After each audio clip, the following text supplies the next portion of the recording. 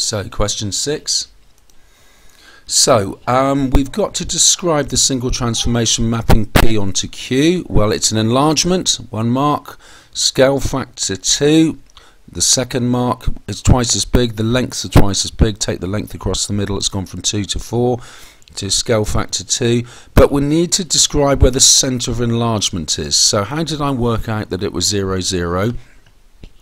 Well, do one of these sunshine rays, or a couple of these sunshine rays. So take a common point, so say the top point here and here, draw a straight line and extend the line.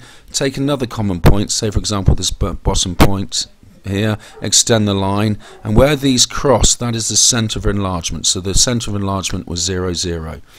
Now for part 2, the only tricky bit really is getting the mirror line correct. The mirror line is where x equals 1. Now the temptation is to assume this line is across here, so parallel to the x-axis, but it isn't. The mirror line is this line here, x equaling 1. Okay. Once you have the mirror line, it's a straightforward reflection, so 1 square away, 2 squares away, and so on.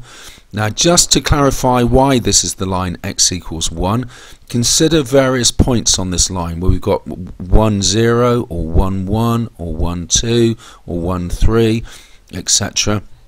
All the coordinates on this line, so here are some of them. What do they have in common? Well, the x value is consistently 1, so x equals 1.